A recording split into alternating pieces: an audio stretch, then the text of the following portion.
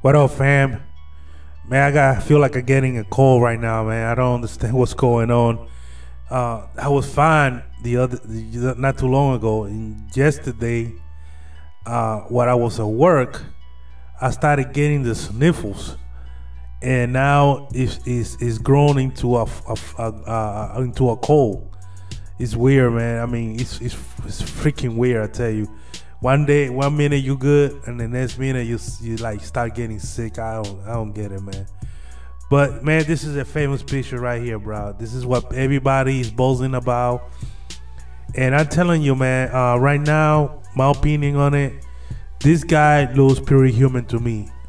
For what I seen, is the guy kind of resemble the characters in Ghost.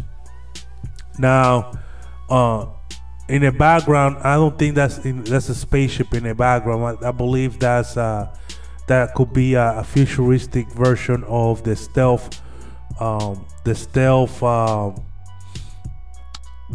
aircraft. His helmet looks like a airman type of helmet, like a pilot type of helmet. He has an automatic rifle on his right hand. I don't see no jetpacks or anything like that. There's no attachment to his body. I mean, he looks pretty human, and for what I seen in this picture, I think that this guy's got this game is gonna be in between Ghost and Advanced Warfare, right between that time right there, probably around a little bit before Black Ops 3. If you want to, kind of put a timetable to it, I think that this game is right before Black Ops 3, right after Ghost, somewhere around that timetable, somewhere after Ghost. So I don't know, man. I think this is gonna be very interesting, man. Infinite Warfare. It could mean anything, man. I think that this game, I'm hoping that this game will introduce once again an enemy, where we will actually have an enemy. What I say about, what I mean about that is like on all Call of Duties, you had an enemy that looks different than you. If you play the U.S. soldier, you will have an enemy. The enemy will be the Russians or the Japanese, or if you play Modern Warfare 3, if you were the Americans, the enemy will be the Africans or something like that. You knew who the enemy was. It wasn't like the Call of Duties of today where everybody is the same and you gotta kind of look at the name, see if the name is either blue or red for you to shoot.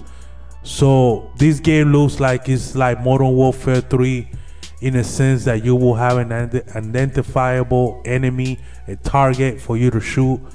And I hope that that's true. I hope that's the case.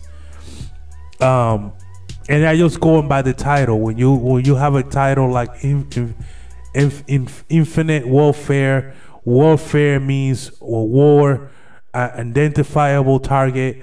What that target is gonna be, it's hard to say, but it's gonna be a target nonetheless. So I'm happy for that.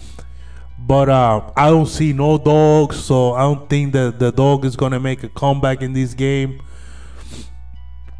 My understanding, I read an article somewhere where one of the maps is gonna be inside of some type of spaceship or space station or something like that.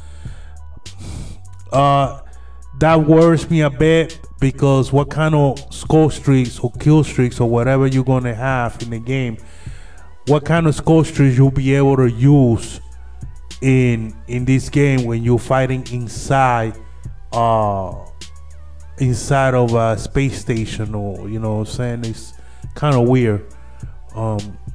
We need good skill streaks. I have made a video before about this. We need to have good skill streaks.